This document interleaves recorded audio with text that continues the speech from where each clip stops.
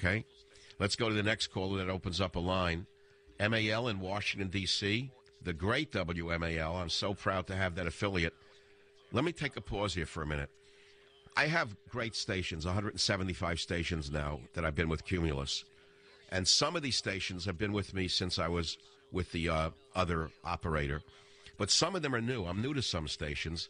I was never in Washington, D.C., other than on a marginal station that no one ever heard. Right now, I'm on the most powerful station in the heart of the government called WMAL, and this is an important station. Whether you know it or not, it's, let's say, 14 minutes after the hour right now, 13 minutes after.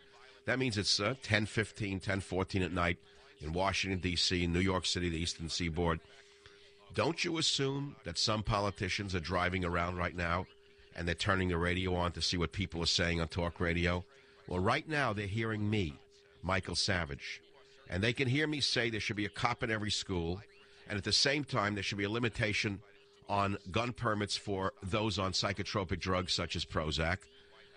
And let me add to it what I said last Friday. Violent video games should be banned, and Weinstein and the other manufacturers of violence and pornography should be censored. Let me repeat that. I'm in the First Amendment business, but I'm constrained by certain rules. One is common sense, and two are certain things I would never say on the radio. I, for example, don't have to say the things that those invited to the White House say as their stock and trade. I don't have to use filthy words to get invited to the White House. Apparently, that's the level that the White House has fallen to, that they would invite dirtbags like Chris Rock into the White House to boast about the fact that he's soiling the White House with his words. But the fact of the matter is, I'm constrained by certain elements, including myself. Nothing constrains Harvey Weinstein, so far as I can tell. Nothing constrains Tarantino. Nothing constrains the violent video game industry.